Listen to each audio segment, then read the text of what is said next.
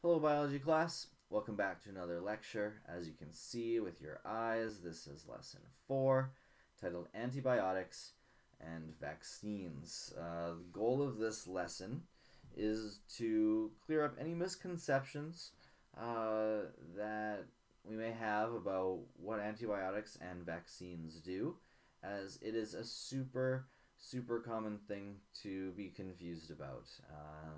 Even my grandma the other day was confused about which works for which. She asked me over the phone. So we're going to just clear a little bit of this up. We're going to focus on these two things as they are very different.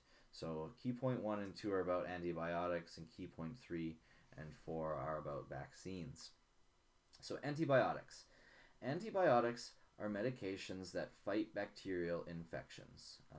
They are for bacteria only. They will do absolutely nothing against a virus. What they do is they work by disrupting the process that is necessary for bacterial cell growth and replication. So they must be given during the infection. The bacteria must be there and they must be trying to replicate. That's the only time antibiotics are effective, as they disrupt the process of replication. Antibiotics do not treat viral infections in any way because viruses are not bacteria. Antibiotics work against bacteria. Antibiotics might be given to someone with a viral infection to prevent a secondary infection from bacteria when the virus has weakened your immune system. That is something that is common. It is really important that we don't give antibiotics when there is no infection or no chance of infection. Antibiotics that I took 6 months ago will not be protecting me now. Antibiotics must be taken when there is an infection, as they only work when the bacteria is actually replicating, and they only work on bacteria, not on viruses. Key point 2 here, antibiotic resistance. When there's overuse and misuse of antibiotics, it can lead to a rise in antibiotic resistance. So that's been happening very commonly recently, is that there is a rise in antibiotic use and bacteria are becoming resistant. So this occurs when bacteria are no longer sensitive to a medication that should eliminate the infection. These can potentially be very dangerous, as there are limited ways to treat patients with resistant bacteria. So essentially, if we have a bunch of bacteria here and we treat it with antibiotics, and we've done it a lot, so there's only 2 different types of bacteria here. We've got blue and orange. The antibiotics would kill all of the blue ones, but we'd be left with orange ones that the antibiotics do not work on. When antibiotics kill bacteria causing illness, they also kill good bacteria that protect the body from infection, and can cause more damage when you overuse them. Essentially, you get left with way more orange or resistant bacteria than the original, and therefore we cannot treat that bacteria with the antibiotics anymore. Some bacteria give their antibiotic resistance to other bacteria, and this causes even more problems. So it is really important that you only take antibiotics when you have a bacterial infection, when that is known. This cycle here can happen many times, and you can get super bacteria which cannot be treated, and then your body must fight it off with the 3rd line of defense on its own. So antibiotics treat bacterial infections, and it's important not to overuse them, as you can become resistant, or the bacteria can become resistant to these antibiotics.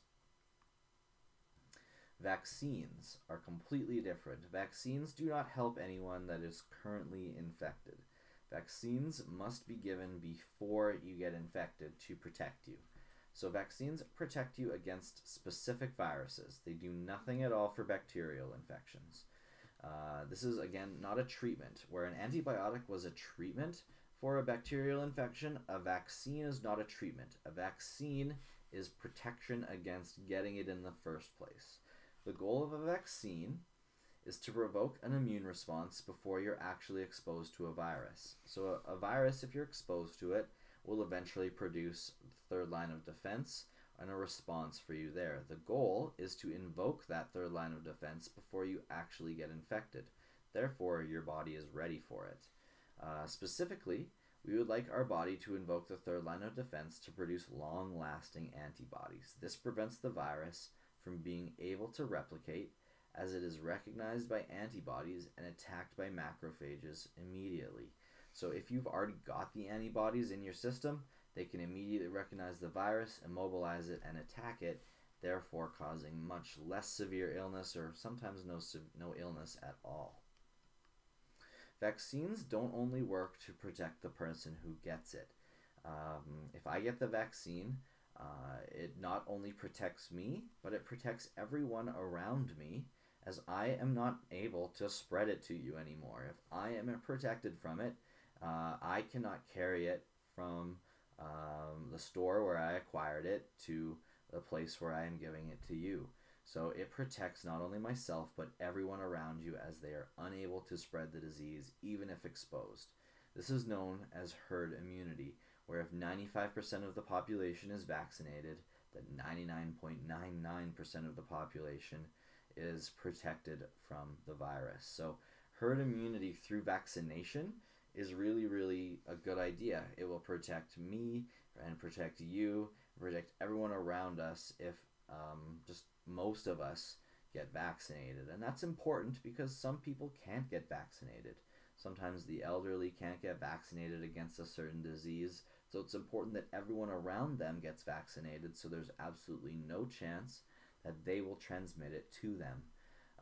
Herd immunity through acquired infection, so through natural acquired infection instead of vaccination, causes many, many illnesses and can sometimes cause many, many casualties. That's why a vaccine is so, so important. Sometimes herd immunity is not even possible, as antibodies are not long-lasting. I talked about rotaviruses and rhinoviruses previously. Antibodies that you produce to those are not long-lasting, and therefore you can't have an immunity against those. And that's kind of the way that some viruses work, unfortunately. So there are many different ways you can make a vaccine, and some of the oldest types of vaccines are over 100 years old and still being manufactured and used today. So these vaccines are extremely safe, they are extremely tested, the technology is well studied. It is, a very safe branch of medicine. Some vaccines are permanent, so some vaccines you only need to get once and will protect you forever, while others require several doses, may require a booster every couple of years, like a tetanus shot. The flu vaccine is actually needed every single year, as they kind of refine it to protect against certain flus and that are going to be more prominent compared to others. And one really important thing is that vaccines have not ever been linked to autism. Here's a chart that you have in your notes as well. This chart shows all the vaccines that you have gotten. You've probably gotten all of these or most of these, depending on what age you are, obviously. We'd be about here, so you might not have gotten your second dose of meningococcal. You see the cockle? Meningococcal, that means it's a circular or a spherical one. Good to know. So anyway, as soon as you're birth, you get a hepatitis B shot, and at 1 month you get a second dose of it. It can be given anywhere between 1 and 2 months. I believe it's usually given at the same time as these ones, and the second month, which is a rotavirus dose, which doesn't protect against all of them, but some of them. Diphtheria, tetanus, and acellular pertussis. I know pertussis is a cough, and tetanus is a virus that lives on rust. I said bacteria. I made a mistake. Scratch that. We've got pneumococcal conjugate, so that's pneumococcal. That is circular bacteria that can cause pneumonia. We've got poliovirus given at 2 months, and then again at 4 months. You've got a third dose of hepatitis B. You've got third and fourth doses of tetanus and pertussis, diphtheria. You've got a lot of shots. You get influenza vaccines annually when you are 6 months or older. You get your measles, mumps, and rubella MMR vaccines. You get your varicella vaccines. That's chickenpox. If you don't get your chickenpox vaccine and you catch it, you can get the virus can come back later in life when your immune system is weakened and cause lots of problems, including shingles. There's the hepatitis A shot. Again, another tetanus diphtheria pertussis shot called Tdap at 10 and 11 years. I think we can get some of these at school. There's the HPV virus, a human papilloma virus that women often get to protect against cervical cancer. And we'll talk about how viruses can cause cancer in the next lesson. And as you can see, there's just a lot.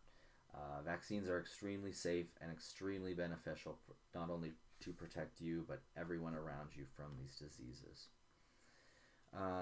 Key point 4, talk a little bit about the COVID-19 leading vaccines that as I'm speaking, I read that are going to be distributed in the UK in the coming weeks to start.